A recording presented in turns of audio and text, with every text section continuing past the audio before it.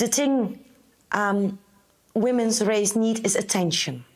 That's the most important thing, attention.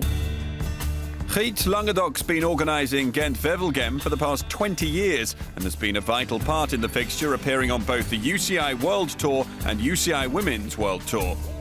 With a busy schedule, organising 7 races in Flanders fields on the same day, Griet still finds time to promote women's cycling and has been integral to its growth worldwide.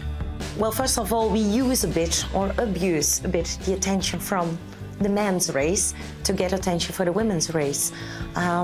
This is very good. We do it on the same day, very important. The public is over there, the VIPs are over there, press, media, television coverage, public, VIPs. Let us show them women's race.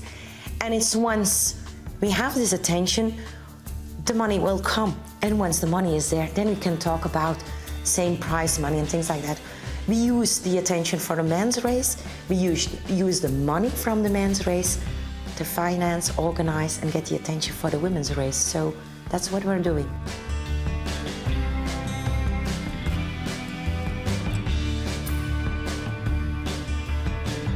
It's very important that women have the same rights as men have. So I think it was a natural step some 10 years ago to think about women's race.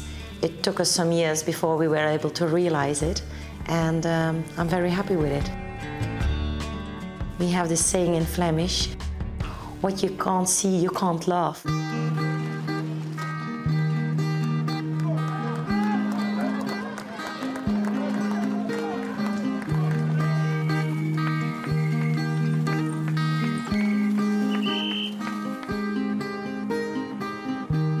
Lots of races in Flanders are held in the Flemish Ardennes, and we have some kind of extraordinary parcours. Not a lot of races do the Moor, where there is a lot of wind, or do the Camelberg. So we have quite an exceptional Flemish race.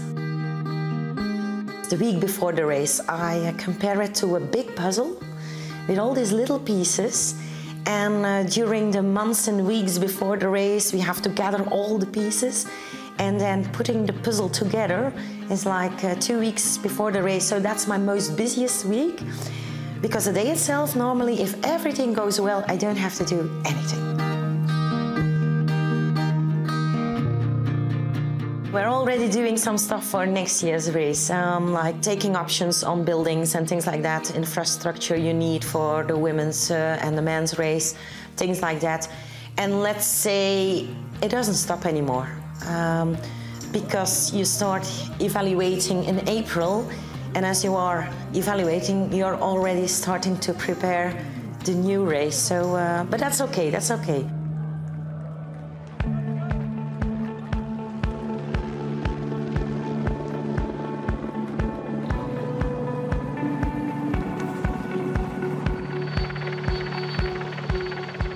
Well, I think there are a lot of reasons why the race grew the last years. First of all, moving back to a Sunday. We used to be on a Sunday before, so moving back to the Sunday and being able to have more kilometers. And also what made the race bigger is really identifying us with the in Flanders fields. And we just looked to our parcours and said what we are doing is really riding on the front line and having this connection, looking for the stories that connect the race with Flanders fields, and being able to tell the story of what happened here 100 years ago by a race really helped us growing the race. And we had some very exceptional editions like the wind edition and the snow, and some big winners the last year. So that's the reason why it grew.